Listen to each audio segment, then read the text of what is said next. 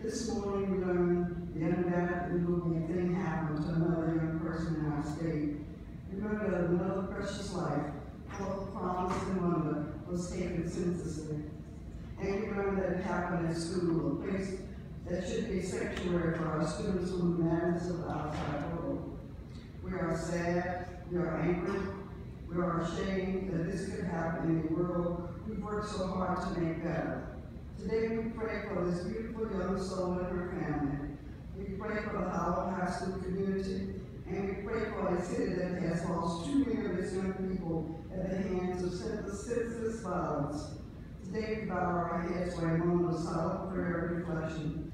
Tomorrow we must redouble our efforts to ensure we are doing everything in our power to keep our precious children safe, and once and for all, rejecting this violence that so seems to move from our streets into our schools. Amen.